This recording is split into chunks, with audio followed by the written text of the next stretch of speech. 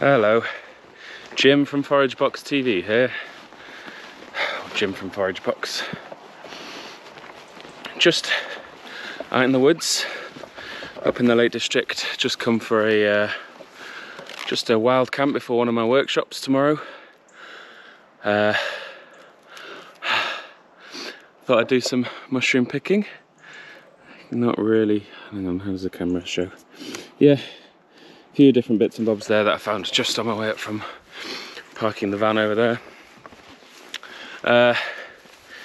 Yeah, I mean, there's not really much to say. It's been a while since I've done one of these. You can see my beard growing a bit longer, my hair's a bit floppier, probably look a little tireder, more tired, whatever. Yeah, been looking after the old brain box for the last month or so. It's gotten on top of me a little bit, so just come to unwind before the stress of the workshop kicks off tomorrow, getting everything in place. I found some edible mushrooms in here, some really delicious, some not so. Still fine, still going with tea. I'm going to be on the hunt for porcini ceps today, penny buns, hopefully something like that, going to an old beech woodland. That should hopefully provide me with the right habitat to find these wonderful mushrooms. It is the middle of August, so it's possibly slightly too early in certain parts of the country, although yesterday I found a big basketful further down south, so, you know, hopefully this is the right sort of environment and that we've had the right sort of weather. Yeah, usual things. What do people say at this point? Smash the like button, smash the subscribe button, silly things like that. So yeah, it'd be great if you guys could like, subscribe, head over to foragebox.co.uk. That's something maybe I'll talk about later, although maybe not. And yeah, tell your friends. I like doing these, and it makes me very happy when I see the play count going up. So help a middle-aged man going through a midlife crisis out. I mean, I'm not that old, but you know, midlife crisis, quarter-life crisis, help me out. Give me a good pat on the back every time again. Yeah, right, let's get some arty walking through the woods shots.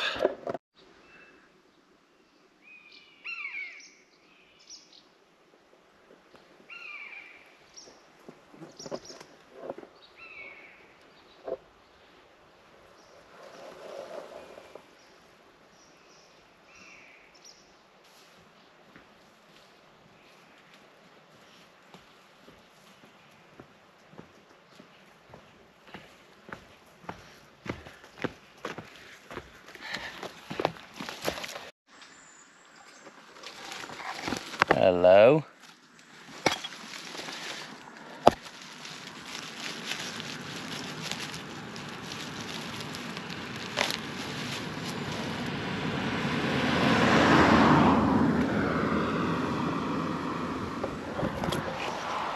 Just as a car went past. Promise you I haven't recce'd this, I haven't planted this, but I've not even gotten off the road, look. And already found some porcini, which is very exciting. Smells amazing. More cars coming. Nutter filming himself picking mushrooms. I'm underneath a big beech tree here, so that bodes well. Right, I'm going to turn my camera off before I get totally self-conscious. So just out in the woods, as I think I've said, away from the cars now. Yeah, going to try and find a place to camp, but on my way there I'm making diversions to places like this. So I'm in a big larch, not plantation, but certainly a larch woodland. Maybe it was a plantation once upon a time. They're not actually larch trees anymore, but they're larch down there. And there's a huge beech tree next to this oak tree, actually, this beech tree here. Now at the ground you see where the grass isn't growing and all the leaves from last autumn are still sat there. Well, that's where, well, that's the best place around here really to be looking for porcini. Now I promise you I haven't recce'd this, so this is live. I haven't walked up here. I'm still with the one that I found down by the road, but with my heavy bag on, come and have a quick browse under here. Okay, not really that much. You can see where some deer have bedded down for the night, I believe. I think that's what they do. And if we just take a quick look around this beech tree here, I can't see any either porcini or chanterelle. No, boring clip, never mind. Still going in. Yeah, I'll keep hunting out and maybe the next one will be successful.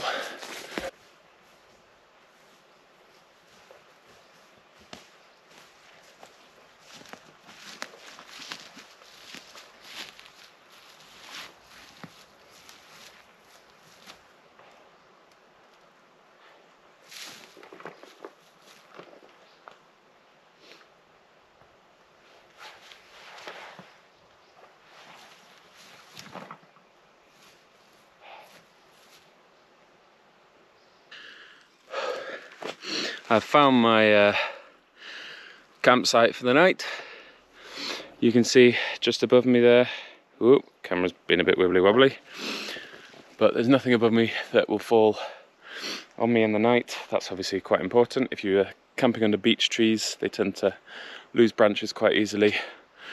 Yeah, gonna tie my tarp and hammock to this tree here, to that tree, which is a little bit longer than maybe a standard setup, but as you can see the trees are quite far apart, so this is a good spot. So I'm going to get set up and then well, I'm going to find some mushrooms for my tea.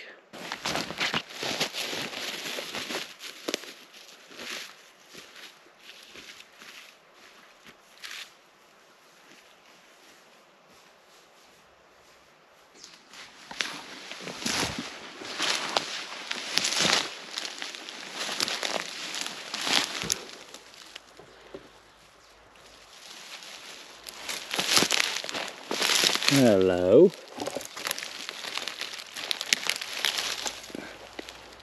Ding ding. Porcini here. Beautiful thing. A little bit sluggy timber, that's fine, it'll still cook very nicely. See that big fat base? That's a nice important thing. And I don't know if you can see, but there are no gills underneath. They're sponge. It's more like it, so it's actually lots of pores.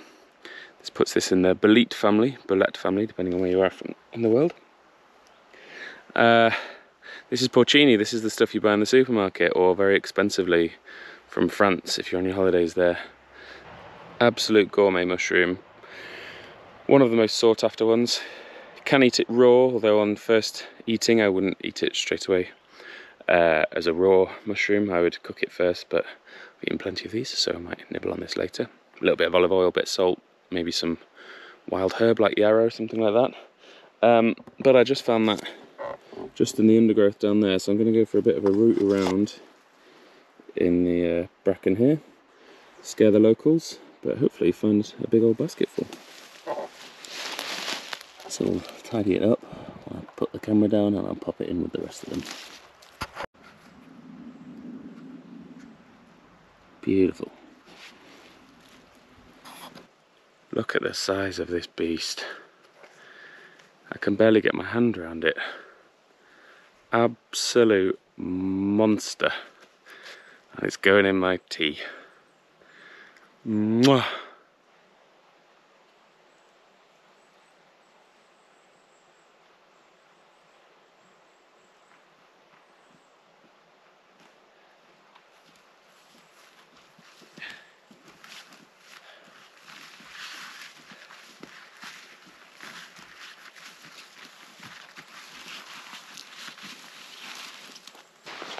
Home sweet home.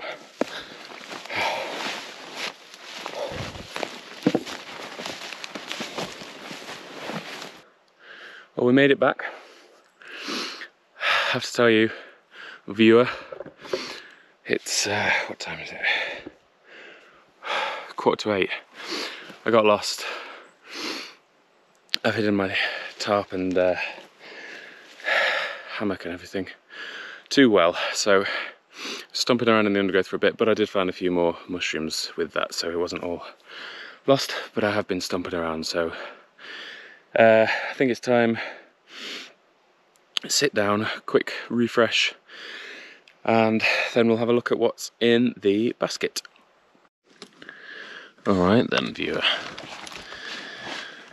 Let's have a look at what's in the basket. So, in this corner we've got our whopping Sep Puccini, penny bun, whatever you want to call it. And then we've got all these lovely little Seps down here as well, all the way down here. Got a couple of Babelites that have formed. There's one, and that's the cap of another. There's another one down there. A big pile of chanterelle. Beautiful mushroom. Over here we've got a, this one is called a charcoal burner, a member of the brittle gill family. Easily ID by the fact that its gills aren't that brittle. Also in this corner we've got this tiny little one here, and this slightly bigger one up over this direction. I can get the camera to do.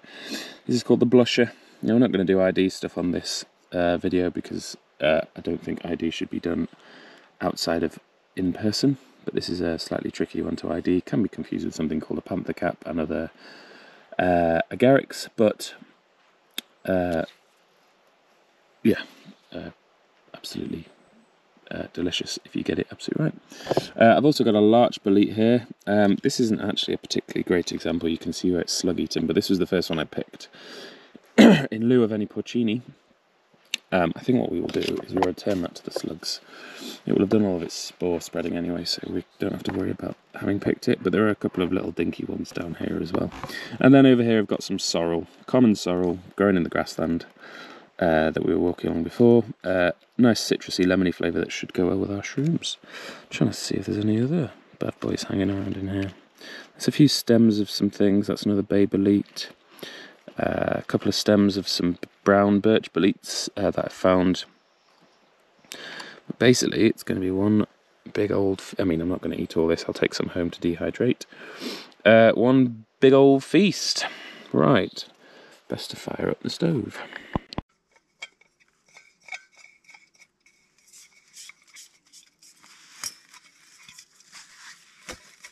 Okay, so in my pan I've got some melted butter that melted quite quickly, and some onions,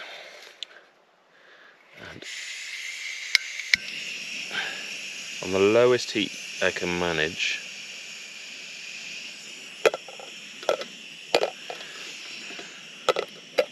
no, it's not working. I'm going to just start to soften those bad boys up.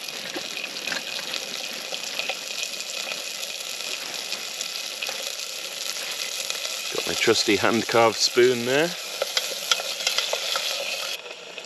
And into that pan,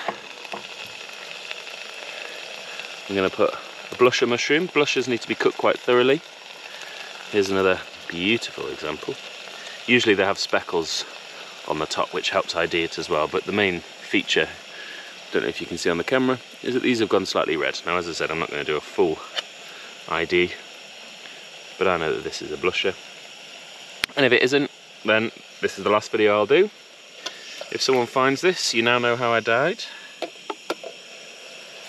So I'm just going to slice this blusher in half, just like that. Just like that. And it goes. Try not to take any woodland floor with you, and very finely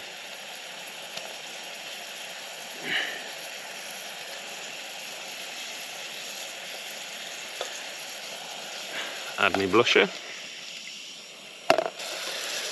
So these are cooking nicely in there now. Just need to make sure they're cooked very thoroughly, so just going to give them a little bit longer.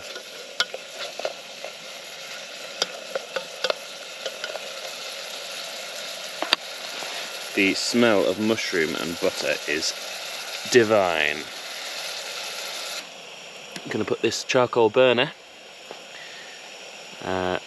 definitely a charcoal burner, which is nice, and then after that it's just going to be a nice selection of chanterelle and the like.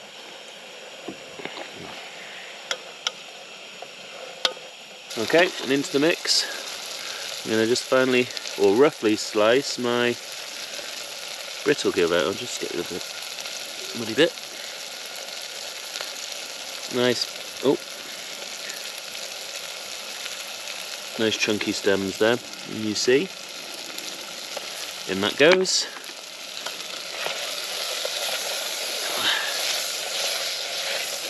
Beautiful.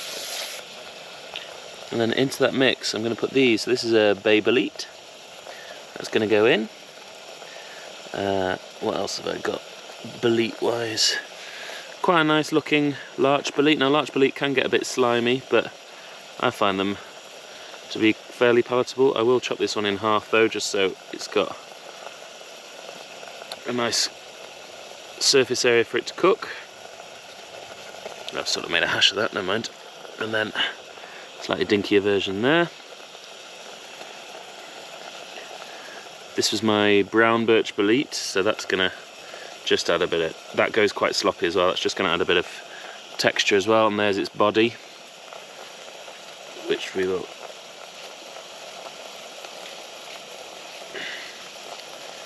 finely slice.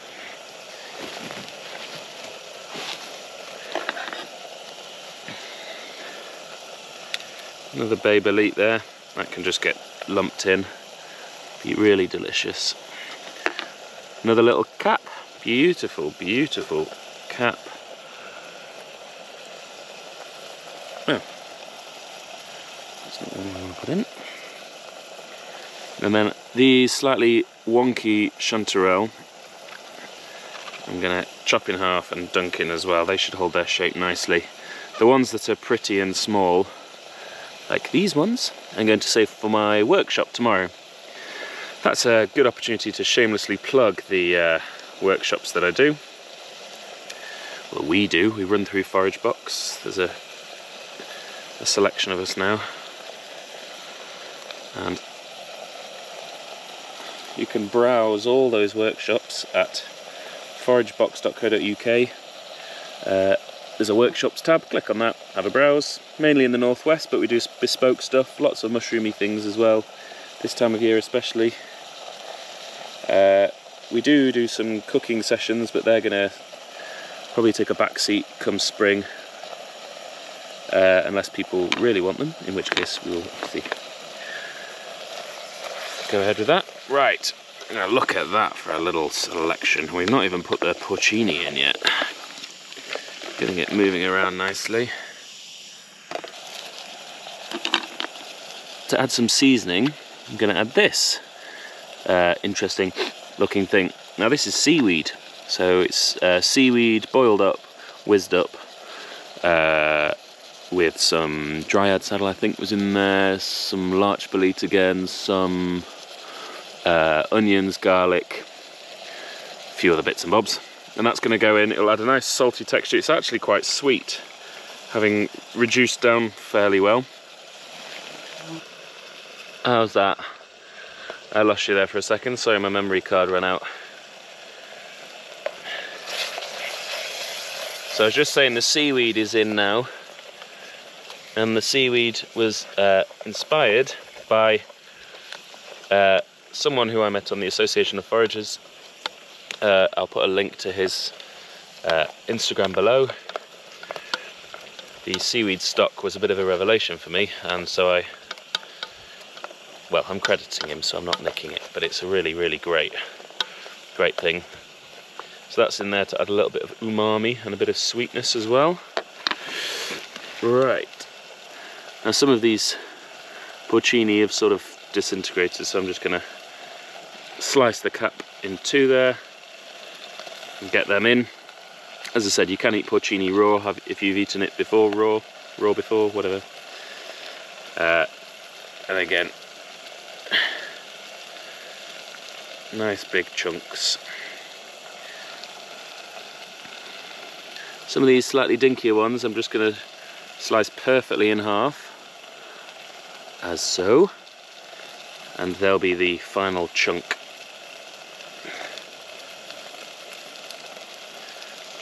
They'll be lovely and chunky, you see, just like that.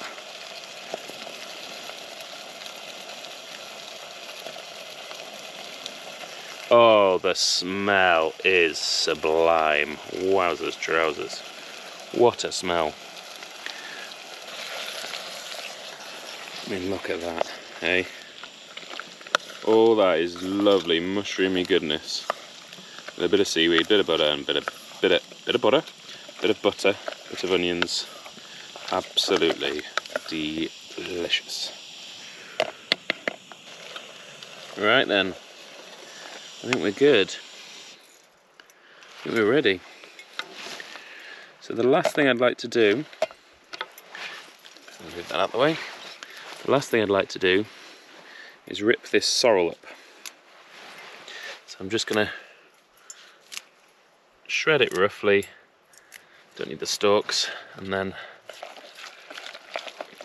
mix that in. It'll add a nice little lemony zing. Get in there, and that is ready. I don't know if you can see. Absolutely delicious. So I'm having a bit of a nightmare with my memory cards because I didn't clear them from last time. Never mind. But here you go. Here is my beautiful mushroom stew. The smell is superb. Absolutely fantastic. Considering I only bought some butter, onions and a little bit of stock with me, that's a pretty decent hearty meal just from my short walk from near here and the woods. So I'm going to do some arty shots with me sitting down here eating it, and then I'll eat it.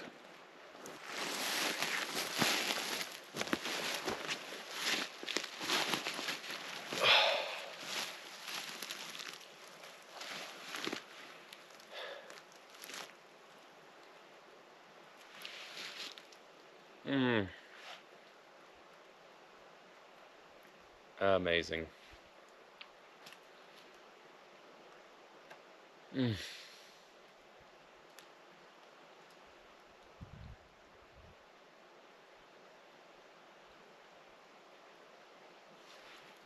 Well guys, that was exquisite.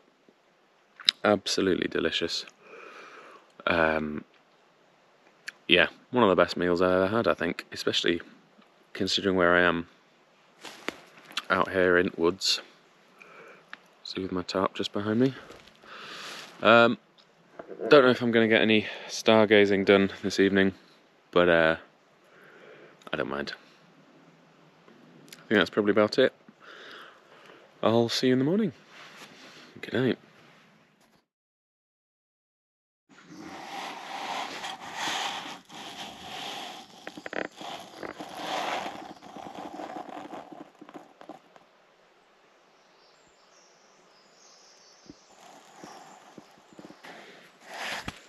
Morning.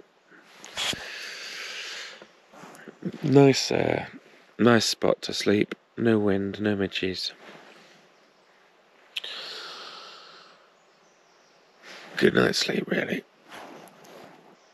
So the plan is to get up and make some coffee, and then probably go for a dip to blow away the cobwebs. I'll work out the details of that later. Leaving no trace.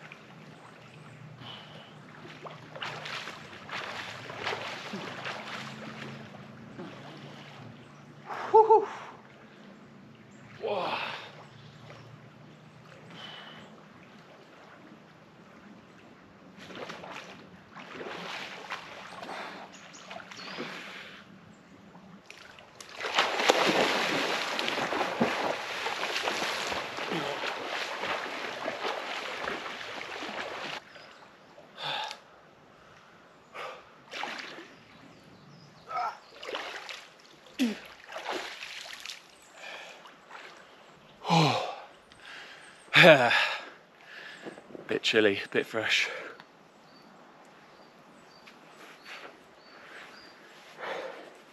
Feeling refreshed?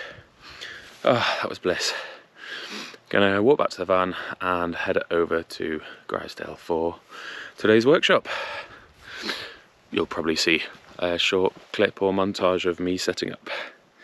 Hey guys, so I was going to do some filming in the rain, but I couldn't be bothered. So, been running a workshop at Grisdale. A nice cookery one. There's Grisdale in case you don't believe me. Nice cookery class.